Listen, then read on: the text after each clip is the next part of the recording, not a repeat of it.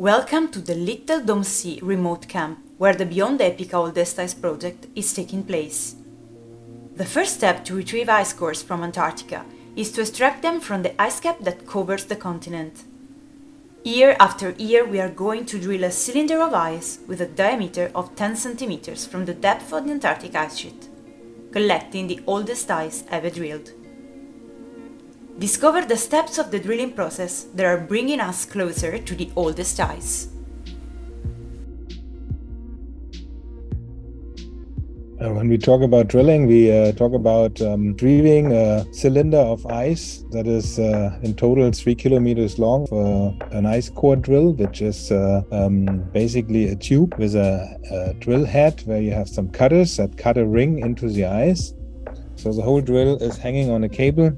With this cable, we move the drill into the hole and bring the power down.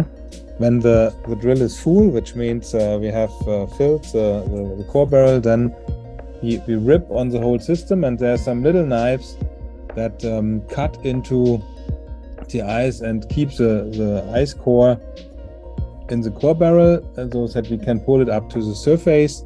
Before we have a so-called electronic section where we have all kind of housekeeping parameters of the drill, like the inclination of the drill, where we put the drill to a drill tower, and this tower can then be inclined, that we can move out the whole inner drill string, as we call it, and retrieve the core, have this for further analysis and clean the whole equipment, and then go down again. The drilling is just the first phase of the process to extract the ice cores.